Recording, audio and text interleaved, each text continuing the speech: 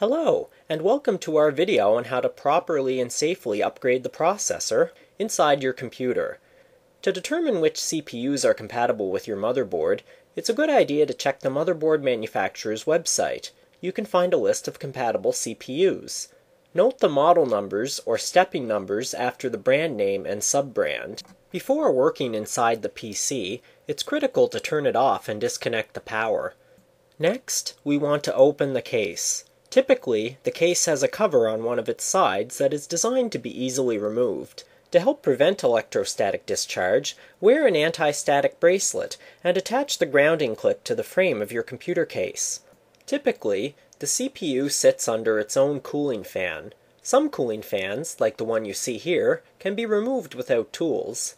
Now we use the lever to release the CPU, and we can pick it up and set it aside, and then we can insert the new one. Remember, the shiny bits connect to the shiny bits. Also mind the notches along the sides. The CPU only goes in one way. Either the top of the CPU itself or the metal plate on the cooler should have a thin layer of thermal paste. Now we'll put the cooler back on top of the CPU. Reconnect the power and turn the computer on.